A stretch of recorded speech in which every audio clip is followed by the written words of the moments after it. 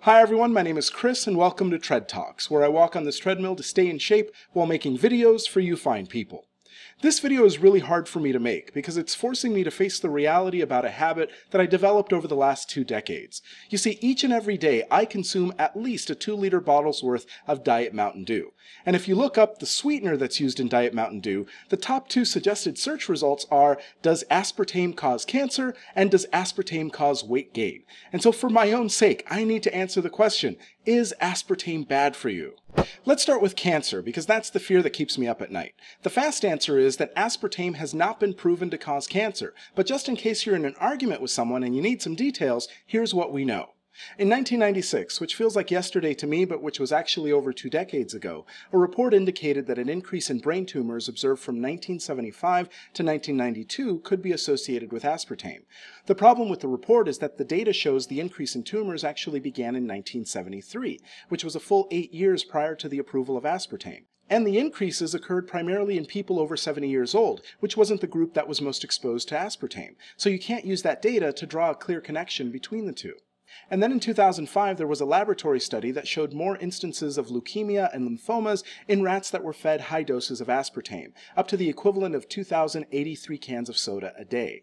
There were some concerns with the study, however, which caused the FDA to maintain its stance that aspartame is safe for consumption.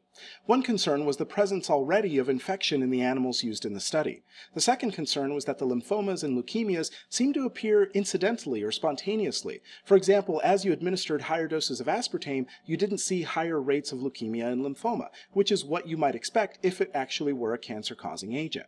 And finally, a study by the NIH and AARP tracked over 500,000 retirees, and they found no greater incidence of leukemia, lymphoma, or brain cancer in people who consumed aspartame versus those that didn't. And so all of this, combined with the fact that it's been one of the most tested substances out there, make me pretty confident that aspartame doesn't cause cancer. Now, if I stop there, I might feel pretty good about continuing to do what I'm doing, but here's the thing. We do have data that shows that aspartame and diet soda consumption in general is correlated with being overweight and unhealthy. Now certainly correlation doesn't equal causation, everyone knows that. But the fact of the matter is that generally speaking, people who drink lots of diet soda have a higher rate of obesity. Part of the reason for this may be that when we consume diet soda, we think that we're making a healthier beverage choice, which we are, purely in terms of calories, but we end up actually consuming more food calories, which keeps us either at the same weight we're at or gaining weight. And so of course, if you're like me, you're saying, hey, that's those people, that's the general population. I'm really good at counting calories. Fair enough, but consider this. If you're consuming diet soda every day because you crave the flavor, you crave the sweetness, then you're not really dealing with the core issue, which is an addiction to sugar or an addiction to sweetness. Diet soda is a way to cope without actually addressing the issue.